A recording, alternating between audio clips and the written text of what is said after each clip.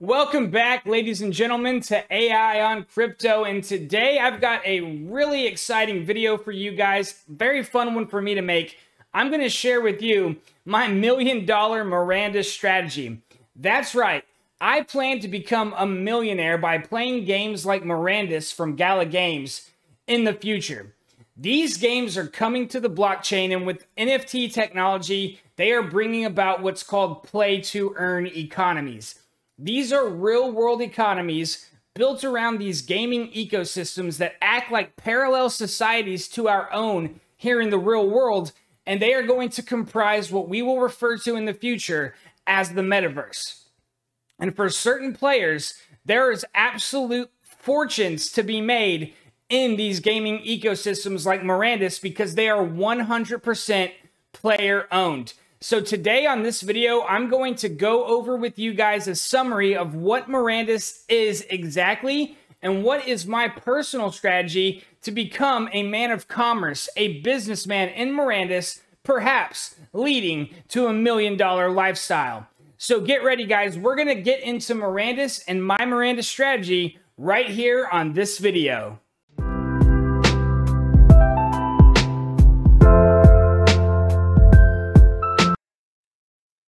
This is AI on Crypto. On this channel, we cover cryptocurrency prices and trends, altcoin gems, and all the things on the blockchain that fill our bags to the max, and we stay far away from Wreck City. We cover NFTs, play-to-earn blockchain gaming, decentralized finance, and more. So if you're looking for that kind of cryptocurrency content to keep you on the top of your crypto game, please subscribe and tap that bell so you don't miss any future video. And on a video like this, guys, I really have to emphasize that this is not financial advice.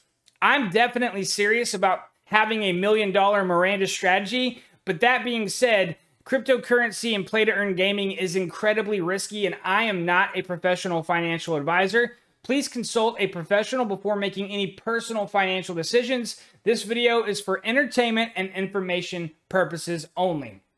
All right, guys. So now we're going to get to the meat and potatoes of this video. We're going to start out by just kind of summarizing what is Mirandus. For those of you that are new to the channel, perhaps new to blockchain gaming, Mirandus is an epic MMORPG medieval themed game by Gala Games. Gala Games is a gaming blockchain company that is trying to be like the Steam of blockchain. They are a gaming studio. Mirandus is a game that they are really producing in-house themselves, but they also publish other games by other developers, lending their expertise and blockchain knowledge to create a Steam-like ecosystem with many games on the docket. With games like Townstar and Spider Tank, they've already got live games to play on the blockchain, and they've got epic titles like Mirandus, Echoes of Empire, and even The Walking Dead in the pipeline. So Mirandus is a mysterious new continent where adventure awaits the brave few willing to journey to its shores. If you go to Mirandus.game, you can see the unbelievable artwork that is going to make up this incredible world of Mirandus. Mirandus is a fantasy world powered by blockchain technology, allowing players to truly create their own content. Mirandus is a game unlike any other, an epic fantasy RPG set in a massive world ruled by 5-player monarchs. That's right, there's going to be 5 kingdoms in the world of Mirandus, and each of these kingdoms are in the form of citadels and were for sale. I think all but one has been bought at this point for, by the way, millions of dollars. So guys, in Mirandus, players have absolute freedom of choice. There are no maps, no quest givers. Players can set out into the wilderness alone to try their fortunes against the monsters of the deep woods and dungeons, join with one of the monarchs to serve as a knight in their court, or set up shop in one of the 5 great citadels of the realm. Players take on the role of avatars in the world, and if desired, can purchase an exemplar avatar with powers and abilities beyond those of others in Mirandus. Player ownership of in-game assets is a central mechanic, with players being able to hold land deeds, which allow them to claim parts of the wilderness and set up holdfasts ranging from small farms to massive cities. The risks of exploring Mirandus are great, but so are the rewards. For Mirandus is rich in the arcane substance Materium, a concentrated magic that allows players to channel its power to cast spells, craft the impossible, and even raise a slain hero from the dead. In Mirandus, you decide who you will be and choose your own quest in the epic fight against evil. So Materium is going to be a big part of the play to earn aspect of this game. It is going to be the substance out there with great value for eager adventurers to go out there and harvest. So let's just take a look at this here. Revealed to one of the great kings by a mysterious visitor, Materium has caused exemplars, the greatest heroes of the land, and others to travel to Mirandus' shores in search of this miraculous substance. Players are staking their claim and purchasing deeds to towns, cities, and citadels. Each one is seeking to secure a foothold on Mirandus, where Materium, the very power of magic, abounds. The call to adventure is now. Will you be amongst the few in exploring this new continent and uncovering its wonders?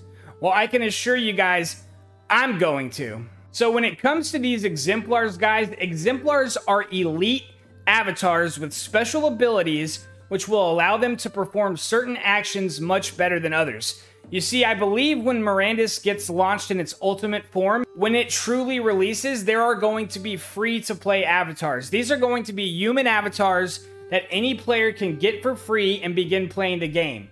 The Exemplar is a high-end avatar in an NFT form that can be an elf, halfling, an orc, a dwarf, or a human. And each of these exemplars have their own special ability that might give you an advantage, especially if you're going to be somebody like me looking to specialize in certain areas of the game in order to best maximize not only my fun, but also my profits. So one very important aspect of the game of Mirandus for it to be a truly player-owned economy is this concept of player-owned deeds.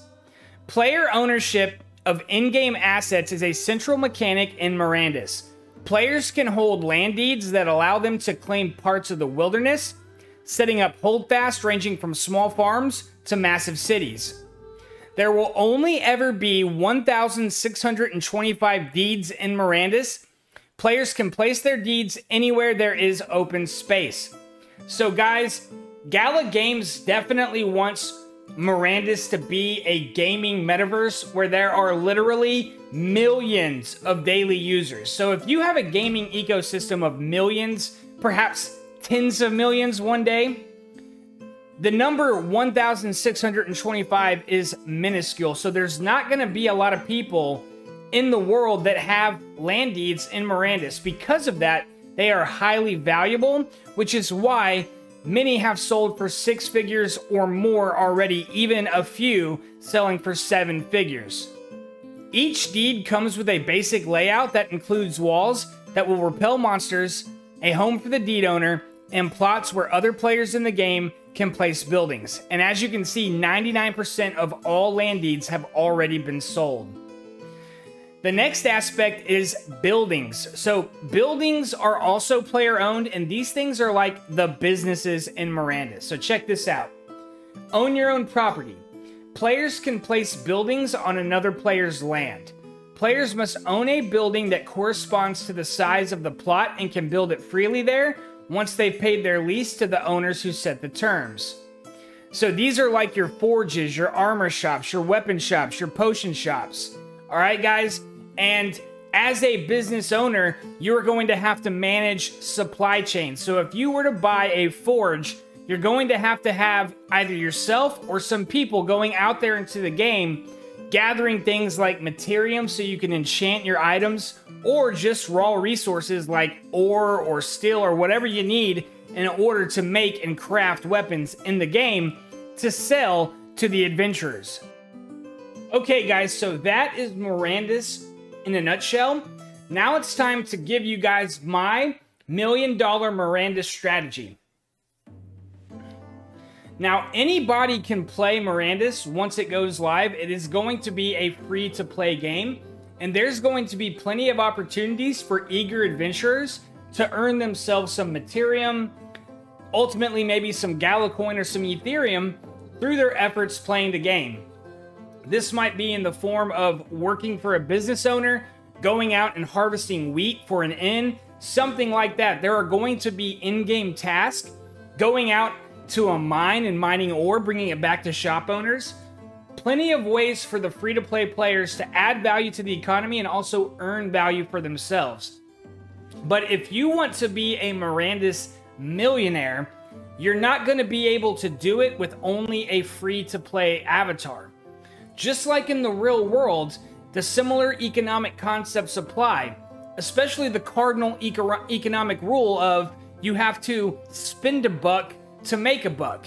That's right.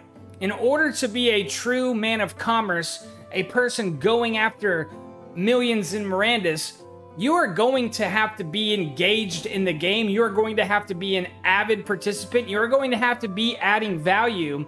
And you are going to have to own a considerable amount of value-generating assets if you hope to be a Mirandus millionaire. So now I'm going to show you guys my inventory. And in my inventory, you can actually see my Mirandus strategy. So first of all, let's start with my businesses. I have a weapon shop, I have a camp, I have a forge, and I have an armor shop. Okay, I also have a tent. This tent is going to be a way to get quick rest when I'm out in adventure, so I don't have to come back into town to pay for an inn or to sleep in my dock or something like that. All right, guys? The camp is also something where I will be able to charge other players money to set up their tents in order to get the rest they need out on adventures. But by owning a camp, I can take a party of adventurers out into the wild and then find a place to set up a camp so that we can all eat, make some food, and get rest. All right, guys? But where the real income is going to come is with my weapon shop, forge, and armor shop. Okay, guys?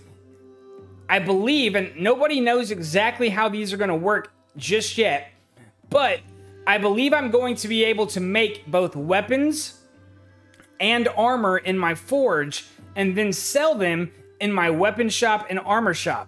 So I'm creating a supply chain where I make armor and weapons in my forge and then sell them in my armor and weapon shop businesses. Of course, I don't know exactly how these things are going to work, but that's how my strategy is aligning in my head. And to assist me with that strategy, I have 2 exemplars that are buffed towards blacksmithing. So I have the dwarf exemplar of the Iron Shaper. These are artisan blacksmiths who raise their young in the way of the hammer. A celebration is held on the child's first anvil strike, and this will reduce energy costs when blacksmithing. So by having an exemplar with reduced energy from blacksmithing means I'm going to be able to pump out more items than somebody without the Iron Shaper exemplar. I've also got a Strong Hands exemplar, which is basically the same thing, only in human form. So this is also somebody who is going to be really good in my forge, weapon shop, and armor shop. Okay, guys, and to help to get myself the materials I need for these things, I have a Deep Mountain Clan Dwarf Exemplar. This is an exemplar that can see vividly in pitch black environments. So I can go deep into a mine, down a cave, into a mountain, and with this Dwarf Exemplar, I can see crystal clear any valuable resources or materium that might be laying around. I also have this Dwarf Exemplar right here, the Conveyor, which can lift incredibly heavy items and move it out of the way, which could obviously come in handy when you're mining, right? And the Gala Games team has talked about being able to rent out items in Townstar. I fully expect items to be rentable in the game of Mirandus. So if I can find a team of willing players, I can lend them the use of my exemplars so that we can go out on expeditions together to get those resources that I'm going to need in my businesses. Or I might just have them do it while I man my shops, right? And by doing that, I'm going to be a leader in the game, and I'm going to be able to manage my supply chain and provide great items to the world of Mirandus. And I believe that by doing this, I'm going to make a lot of money. You can also see here, guys, that I do have a Mirandus box So what these Mirandus boxes are going to do is once they reveal, they are going to work with exemplars to enhance the ability of that exemplar. So obviously I'm really hoping for a dwarf, but if it's not a dwarf, I'm hoping for it to be a seafarer, because that's the other component of my Mirandus $1 million strategy is my dock and my boat. I would say that the dock is definitely my most expensive Mirandus NFT, followed closely by the Crier, which is a fantastic ship in the world of Mirandus. As we discussed in the Mirandus summary, the substance Materium is going to be the magical substance of Mirandus that allows business owners like me, armor shops, weapon shops, to infuse their items with enchanted abilities. This goes double for potions, for food. You're going to be able to do a number of things with Materium in order to make items you sell at stores more expensive, right? So as a weapon shop owner, as an armor shop owner, as a forge owner, I'm going to benefit greatly by having Materium on hand. Now, one of the best ways of earning Materium is to get on a ship, go out and find an island, get loads of Materium and bring it back to port, right? So that is why I have my ship. And I also have my dock. If you look at this right here, a modest dock is small but serviceable. A few small ships can dock here, but larger vessels will need to find a quay, pier, or wharf. So basically, I am going to be limited to allowing Criers and Picards are going to be the only boats that I'm going to be able to allow to dock in my dock. But basically, that's going to be a passive income generator. So with my dock, I'm going to be able to charge dock space to other boat owners, but I'm also going to be able to dock my boat there free of charge, increasing its profitability. I'm sure you can see where my strategy is. I've got a forge, weapon shop, and armor shop, and I've got exemplars to go out and get the materials I need, as well as a boat and a dock to actually go out there and find Materium to make the items I sell all the more valuable. And guys, to help me navigate the seas, I do have a Seafarer exemplar. This is a exemplar. The lore behind this is they are born on Nar in the violent seas of the north. They excel at navigation and finding things lost at sea. They have a bonus to sailing.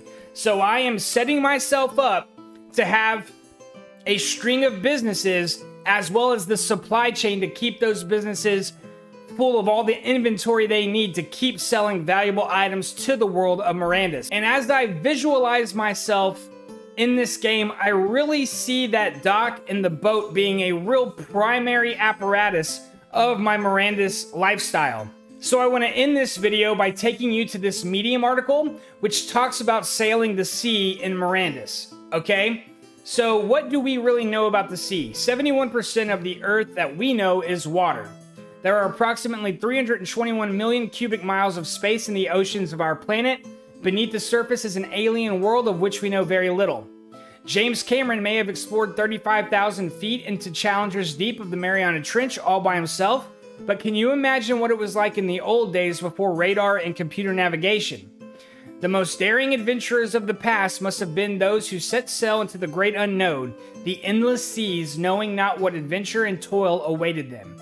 You're an explorer of the sea, a seafarer. You are envied by those who are tied to their landlocked responsibilities, and you are marveled at by the most civilized people of the towns and cities. They do not understand your life.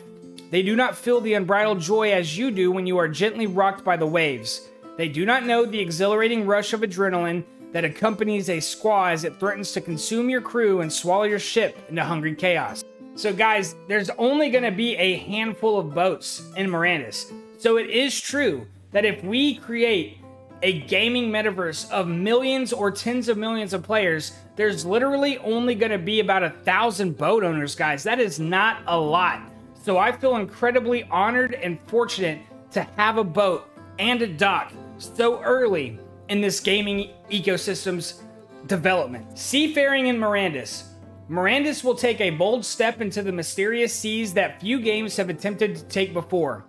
The creators of this fantasy world recognize that there is a world on the waves and an even greater one beneath them. For some, the seas of Mirandus will be a merciless enemy, a deadly wasteland from whence there is no return. For those with their sea legs, the waters may bring untold opportunities, adventure, and treasures. The greatest of those who ride the waves and adventure beyond the horizon are the human seafarers. And as I showed you guys, we've got a seafarer exemplar. In addition to the Great Blue Yonder, Mirandus will contain local bodies of water such as lakes, rivers, and ponds. Many of these local bodies will have their own secrets, and seafarers will be adept at navigating them all. There will be intricate and treacherous coastlines to explore, and the seafarers will be able to explore them with the greatest of ease. Seafarers receive a bonus to maneuvering in small watercraft as well as large ships. The world of Mirandus is essentially one huge island. Like any continent of the world, seafarers are driven to explore outward on the water with no boundaries. If a seafarer knows the way to an unexplored island far from home, they can sail there with little to no danger on their voyage. Seafarers can sail farther and faster than the average player. In fact, if a non-seafaring adventurer of Mirandus has coordinates to a great treasure trove miles from the shore, they would be wise to connect with a seafarer to deliver them safely, for a price. So guys, right there, that's a key tip from Gala Games to you. If you can't afford a dock, if you can't afford a boat, you can at least get yourself a human exemplar seafarer, and then you will be commissioned to be the captain of voyages by boat owners that don't want to do the sailing themselves. So if you can't afford a boat, guys, the next best thing is to get a seafarer. Just like in real life, there will be places outside the coast that cannot be visited by a mere canoe. Allowing avatars to simply canoe paddle to a distant deserted isle is a rather lame attempt at authenticity and a jarringly poor player experience. Mirandus will have true authenticity in its seafaring. Seafarers are at home on a tossed ship and they find their way by the stars. They are able to row more efficiently, spending less energy than others. They can travel faster and more safely. They can avoid random encounters, and they can seek out hidden wonders using tips and maps. The seafarer's boat. The boat of a seafarer is their closest companion, their protector, and their home. Ships can hold great amounts of treasure and supplies, so in Mirandus, a seafarer's ship is the most secure place to stow their goods. Boats, which can be upgraded, enhanced, and built upon, are vessels into the least known areas of Mirandus for those who dare explore them. A seafarer's boat is the most important thing in their life. While they may not tie themselves down to towns, jobs, or mates, every seafarer has a sturdy rope lashed from boat to heart. With a good boat underfoot, a Mirandus seafarer is never far from adventure and fortune. Alright guys, so that does it for my Mirandus strategy as well as my Mirandus summary. I hope you all enjoyed this video. I hope it gave you some value. If you're new to this play to earn gaming movement, Mirandus is definitely what I consider to be one of the top blue chip games in the space, and Gala Games is absolutely my favorite blockchain company in all of crypto, and they have been for about a year now. As you can see, guys, I'm setting myself up to be a true businessman in Mirandus. So if you play the game, look for my stores, come buy some weapons from me, come buy some armor from me, come talk to me, and hey, you can hop on my boat and we can go set sail on the seas and find that precious materium, and there will be plenty for all to go around, and we are going to prosper, but do so while having fun. Guys, once this game kicks off, I fully intend this to be like a job, because it's not passive.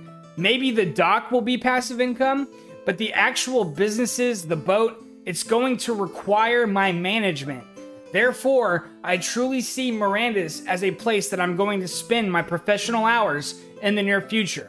Along with Mirandus, I have a couple of other games in mind that I'm going to continue to play to be part of my overall play-to-earn gaming strategy to be a man of commerce in this new and emerging world. Alright guys, so if you haven't done it already, subscribe, tap that bell, and as always, we'll catch you on the next one.